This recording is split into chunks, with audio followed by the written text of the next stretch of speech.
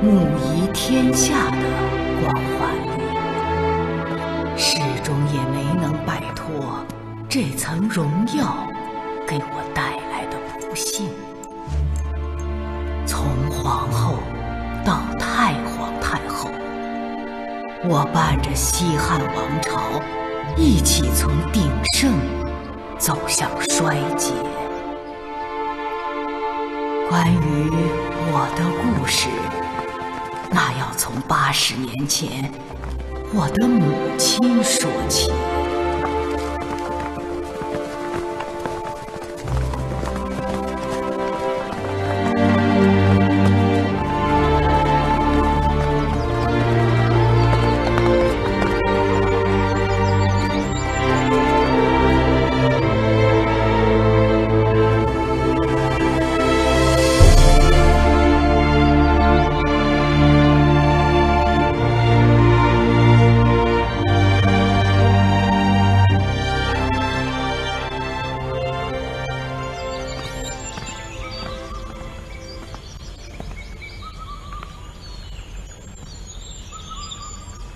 所有人都到齐了吗？只有重芳阁的李美人还没到。只不过是一个小小的美人，竟然这样不懂规矩。她保养在身，奴婢已经派人去催促了。就算是有病，也不该忘了自己在后宫的本分和地位。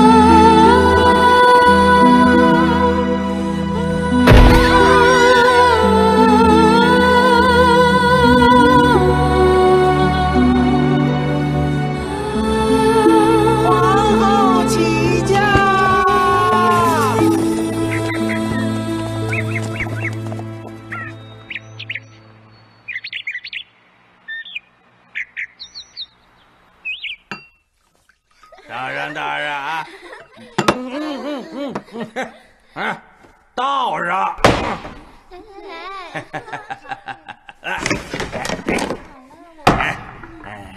开始了，我先来。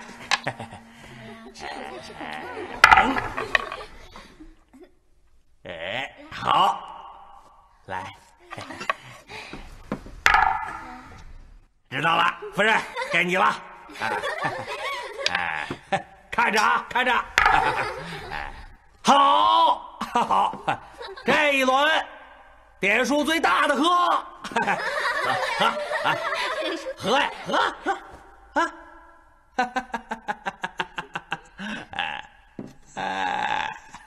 好，倒上，我再来啊，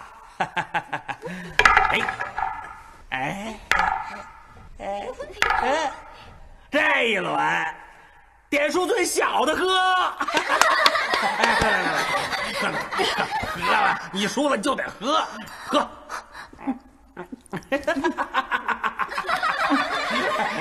倒上，接着来啊，接着来，哎。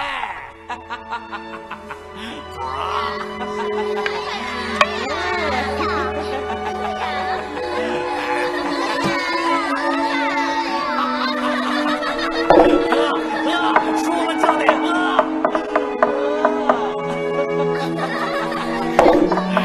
好，再来。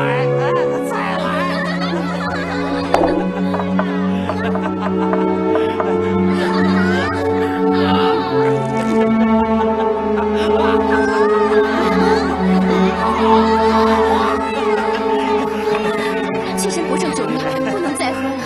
你不胜酒力没事，没关系，一绕酒令，哎，你可以学狗爬啊，学狗爬，来，爬呀，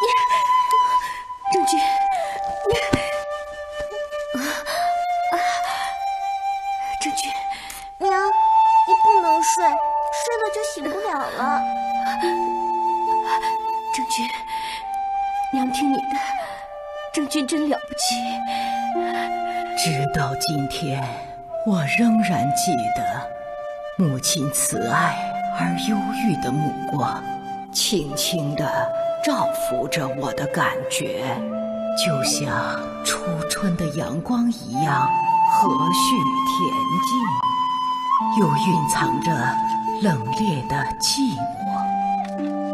5岁的时候，我还不能了解不幸的含义。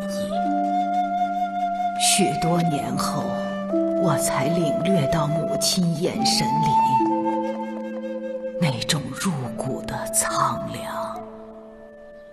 医术方面的考核你已经及格了，至于最后的人选，是这边的公孙夫人全权决定的。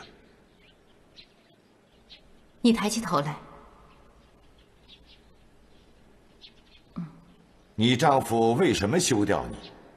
听说她丈夫同时娶了好几个妾室，大概就是这个原因吧。我想知道你为什么要入宫。回夫人能够服侍皇后殿下，是无上的荣耀，而这份荣耀，也是奴婢的自尊之所在。大将军夫人驾到！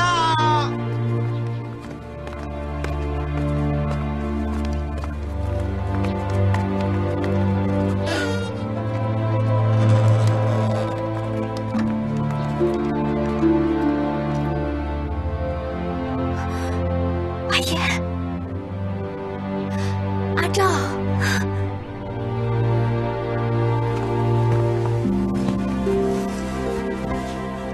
愿皇后殿下康健长乐无疾。免礼。谢皇后。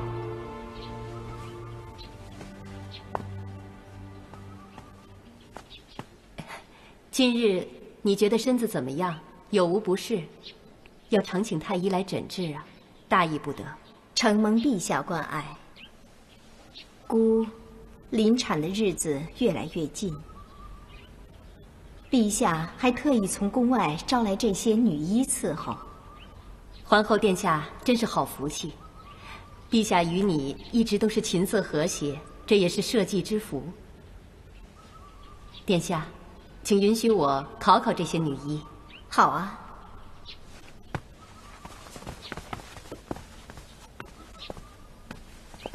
我也正想见识一下他们的本事。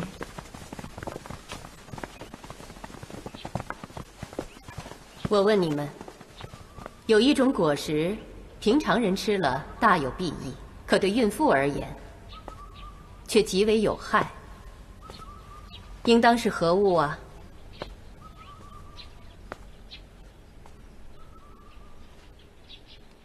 回夫人，是龙眼。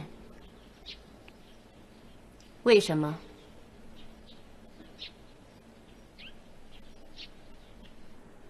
龙眼有补心安神、养血益脾之功效，而女子怀孕后大多阴血偏虚，阴虚则容易产生内热。龙眼甘温大热，因此孕妇食用龙眼之后，非但不会保胎，反而容易出现腹痛、漏红等小产的征兆。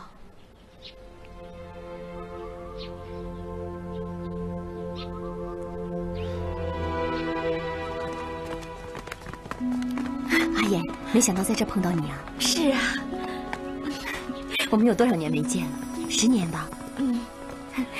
你的样子一点都没有变。你也是，你怎么跟10年前一模一样啊？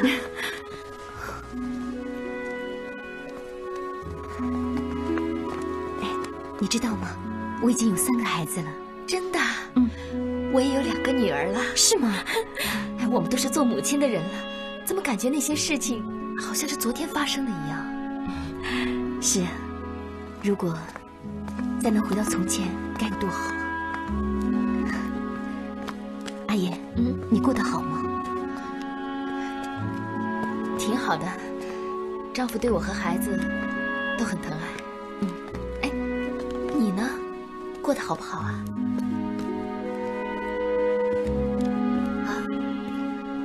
在我进宫之前，我丈夫把我休了。为什么？因为对他来说，我是一个微不足道的女人。阿照，别难过，我们现在进宫了，我相信我们以后一定会过得好的。怎么就这么点？小贱人，你个小贱人，打死你！哪这么点钱呢？小贱人，打死你！你哪这么点钱回来啊？妾身才刚刚进宫，上哪儿弄那么多钱呀？这些钱也是妾身一点一点攒出来的，而且进宫也需要打点，这些你是知道的吗？我不管，没钱我怎么送礼啊？那送不了礼，我怎么升官啊？你个小贱人，小贱人，这么多年啊，我才当了一个卑微的掖庭护吏，我不甘心。放着这么好的安池县的肥缺，没钱打点啊！你气死我了！我保证下一次一定多拿些钱回来。还不行吗？我保证，我保证。你给我听着，小贱人，皇宫里这么多的贵夫人，你给我随便的巴结2个，你丈夫就飞黄腾达了。好，小贱人，我答应你，我答应下一次一定多拿些钱回来，我一定。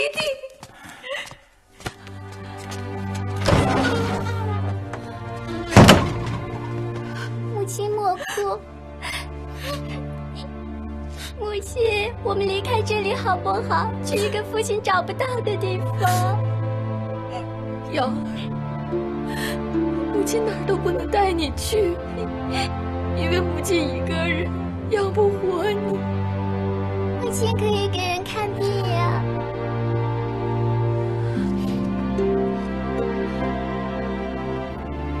瑶儿，除非你父亲休了母亲，不然的话，母亲是不会离开父亲的。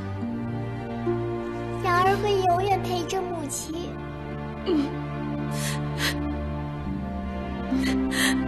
耀儿，你看，这是什么？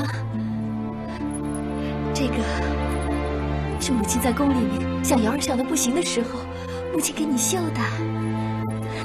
来，给你戴上，喜欢吗？喜欢。瑶儿啊，你放心，母亲跟你保证，母亲以后一定再也不会让你过这种担惊受怕的日子，好不好？你们既然进了宫，就要一心一意地做事，服侍皇后殿下，容不得一点差错，知道吗？是。根据你们的表现，会有不同的赏赐。优秀的人还可以留在宫中担任女官，所以你们也应该在医术上勤于精进。是。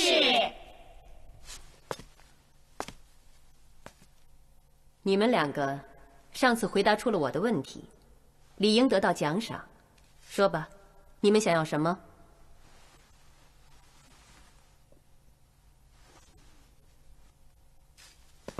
谢大将军夫人抬爱，通晓医理是医者的本分，奴婢不敢奢求任何赏赐。那你呢？奴婢斗胆，想要一些钱。给他1亿黄金。谢大将军夫人。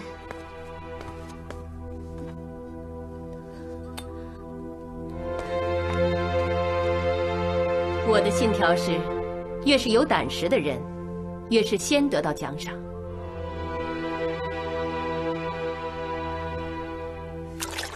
没进宫之前啊，还一直都认为，进了宫的人就可以锦衣玉食、风光无限。可进来之后才知道，根本不是这么回事。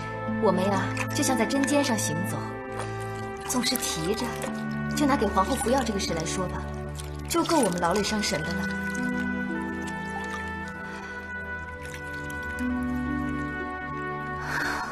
阿赵，你怎么了？没怎么，我只是被热气熏到了眼睛。想孩子了吧？有好几次宫中木秀的时候，我偷偷地溜回了家，可是在家门口我却没敢进去。我怕一进去，我就再也不想回到这里来了。要不这样吧，我可以替你去看看他们，或者给他们买点东西。哎，你可以做些东西，我给他们带去啊。啊，好啊，那我就做一些饼饵，你给他们带去吧。好，我说女人啊，除了可以依附丈夫和孩子，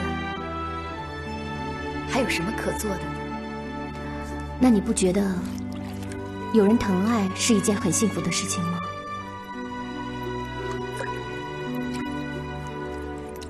阿言，你怎么洗澡还穿着衣服呢？我习惯这么洗了。阿言，你后背上怎么有伤啊？啊，我是摔的。是不是你丈夫？阿言，我们不是朋友吗？有什么事情你不可以跟我讲呢？阿赵，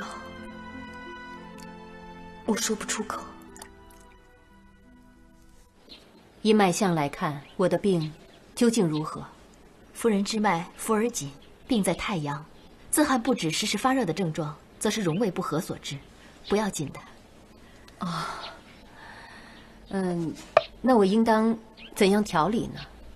奴婢为夫人开一服桂枝汤，佐以热粥，卧床休息，待内热散尽，病症便可消解。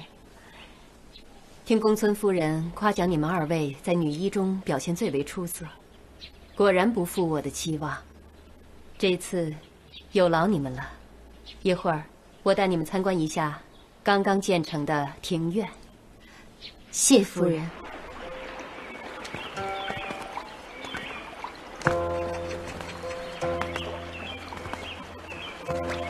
在我们这将军府，亭台楼阁，水榭曲桥，在整个长安城都是数1数2的。每次漫步在庭院里，你看，都让我心旷神怡。贵府景色之优美，比起皇宫也不遑多让，是不大丈？等你们到了我这个年纪，就知道享乐是女人一生中最需要抓住的一件事。这辈子，哪怕能有这花园的一角，奴婢也知足了。你认为呢？回夫人，奴婢只知道，弑君敬其事而后其实，享乐的事情，奴婢还不敢妄想。说的也是。哎，夫人，那位美人是谁啊？啊，那是我女儿，成君。淳于夫人，请留步，大将军夫人有请。还有什么事啊？奴婢不知。要不我在门口等你？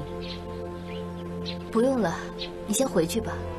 我估计也没有什么大事，也就是问一些医药的事。嗯。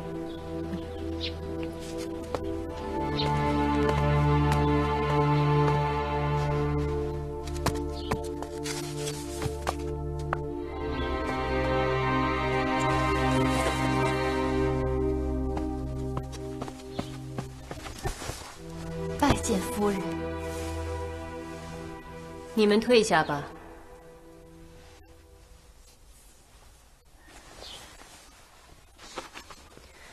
听说你和你丈夫的关系不甚如意。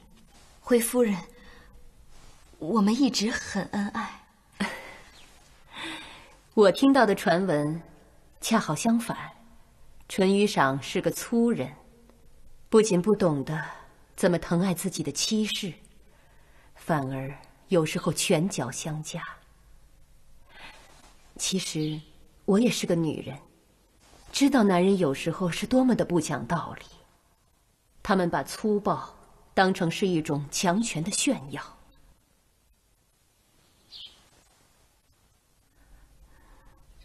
请夫人饶恕。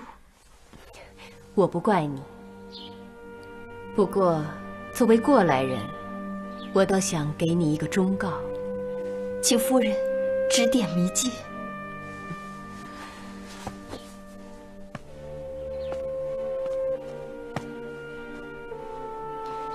你需要让你的丈夫满足，给他最大的渴望，这样你才能过得好。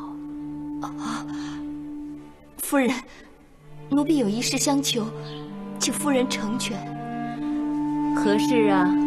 奴婢的丈夫一直想求得安持剑一职，所以……安持剑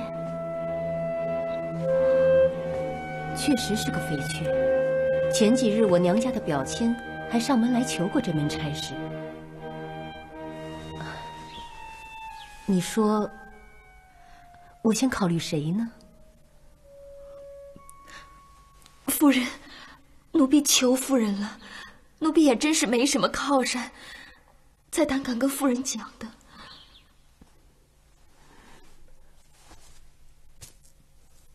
我明白你的处境，让人同情，我也很想帮你，可我也处在烦恼之中。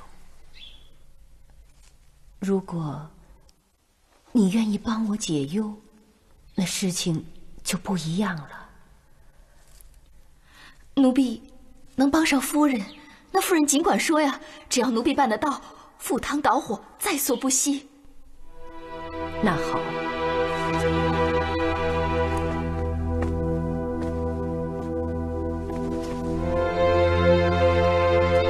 我希望你帮我办一件事，待事成之后，你们一家都有享不尽的荣华富贵。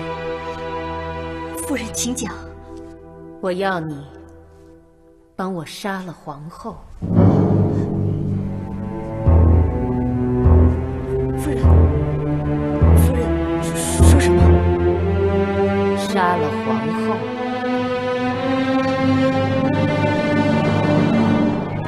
奴婢不懂，请夫人明示。你也看到了，我有个美丽的女儿。作为母亲，我比谁都希望她得到天下最好的归宿。可惜，许平君那个贱人捷足先登，上了皇后的宝座。她只不过是个报氏色夫的女儿，怎配贵为皇后？只有把她推下去，才能为我的女儿把宝座腾出来。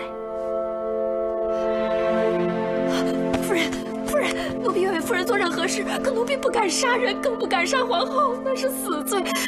求夫人饶了奴婢吧！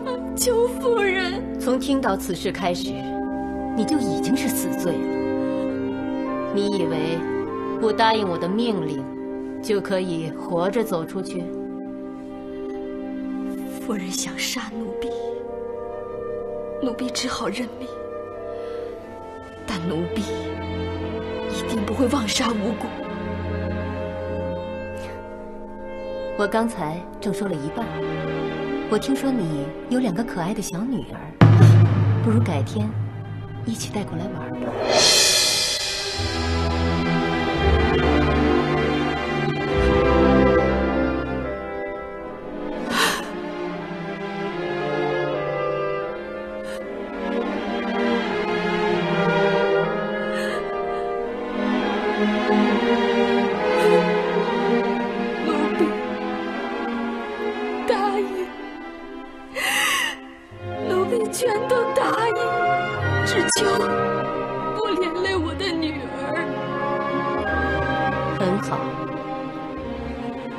我们都是母亲，爱女之心也是一样的。可是皇后服药，防范严密，奴婢哪有机会下手啊？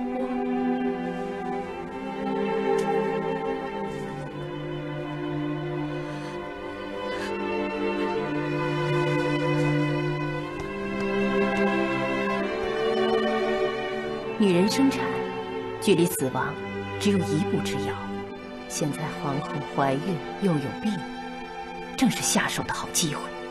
只要你想办法让她死得自然，就天衣无缝了。这件事只许成功，不许失败。别哭了，你现在可以告退了，以后你就是安池见夫人了。你说什么？你再说一遍。给你谋得安池剑一职。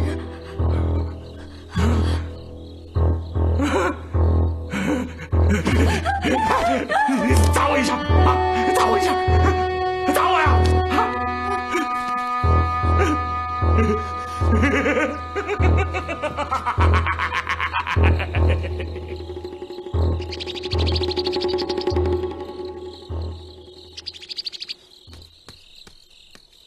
娘，你为什么不睡？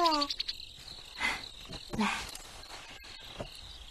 娘在想一些心事啊。什么事啊？瑶儿啊，有的时候，人为了保护好自己最重要的东西，也许会做一些昧良心的事情。可是如果你去这么做的话，你就会变成鬼魅了，知道吗？那是好事吗？没有好坏之分。可有的时候，你要不去这么做的话，就连生存的机会也没有了。为了瑶儿，娘变成鬼魅也没有关系的。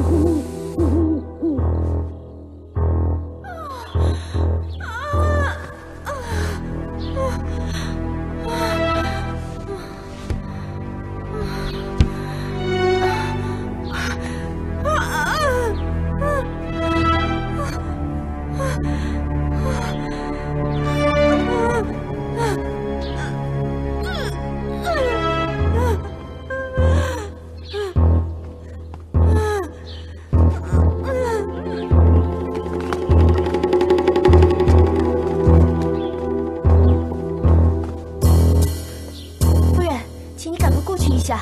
好。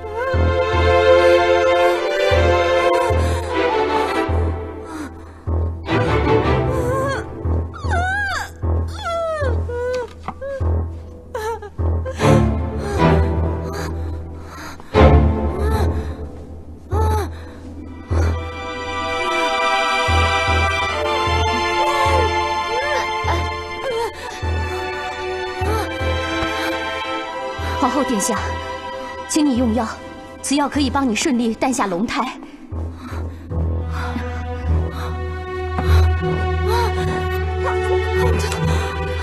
皇后殿下，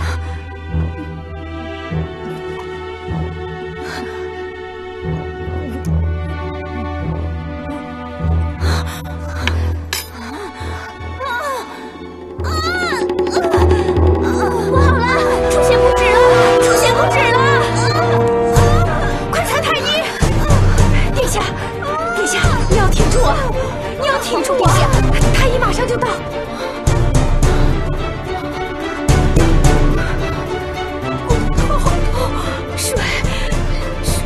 拿点水！我这是怎么了？皇后殿下，现在五腑燥结，血脉奔张，恐怕是……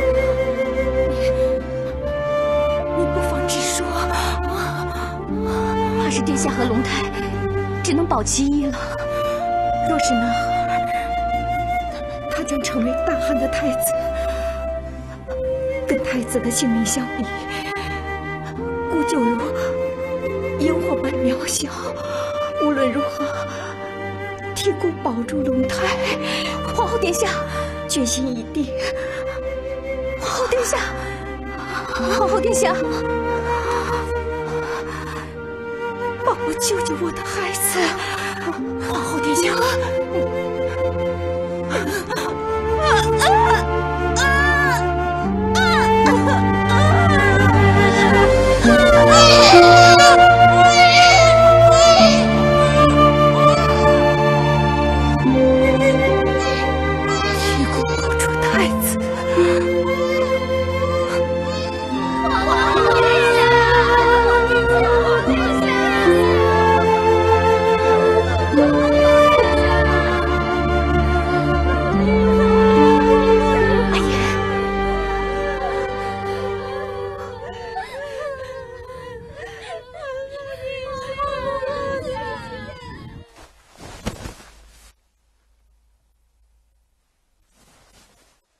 陛下，皇后薨逝，普天之下同放悲声。太医方才已经禀报，皇后是死于产后血崩。若是他们因此而获罪，真是有违陛下仁德之名。臣霍光恳请陛下饶恕他们。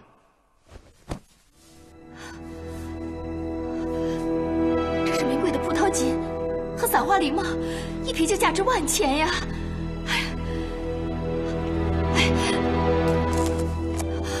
这是走钟吧？这可是心仪的无价之宝啊！这都给我了。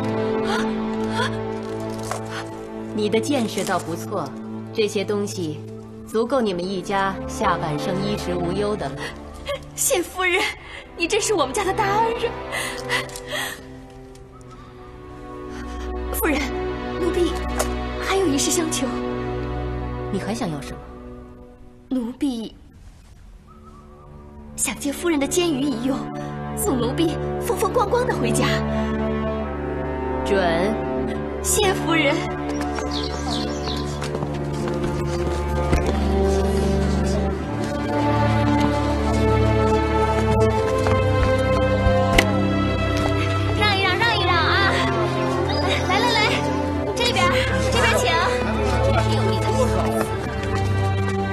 这边。放那边。哎，快，往里传。哎呦！相公。有夫人呐！多亏夫人。我想请问一下，安池涧怎么走？哦，在那边。多谢啊。来，乖，去那边玩吧。啊。哦，阿照，刚才是你的2个女儿吧？阿言，我记得你曾经跟我说过，你住在东安市的巷子里面，怎么突然搬到这达官贵人住的崇尚里来了？阿言，看来你的日子过得很惬意。我也只不过是表面看得过去罢了。你丈夫升了安池涧吧？男人升了官之后，心就更不在家里面了。还好，对他也没有什么可指望的。阿燕，我有话对你讲。那我们进去说吧。你们下去吧。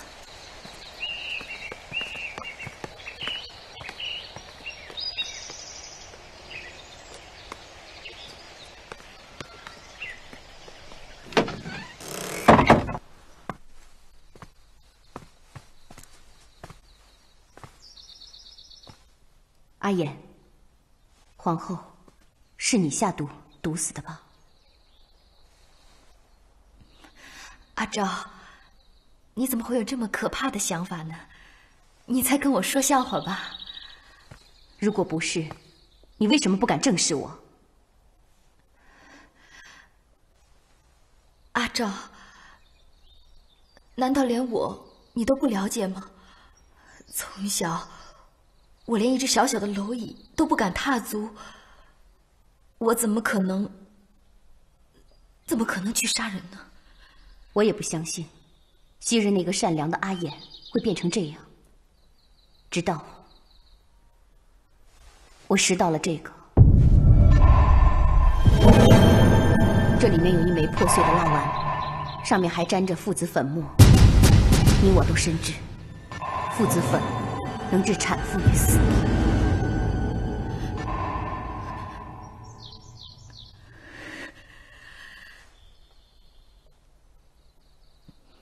那你为什么不去上报？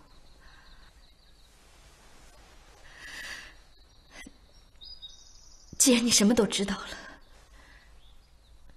我也不用给你辩白什么了。厅堂的东西，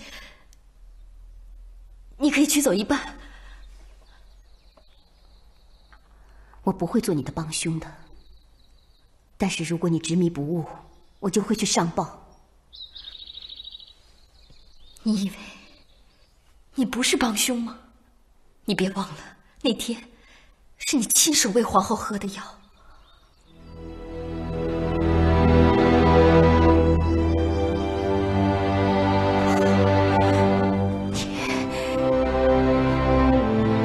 好，就算我做了帮凶也好，我也要把一切都说出来。我不会像你这样昧着良心。不要逼我，不要逼我！阿言，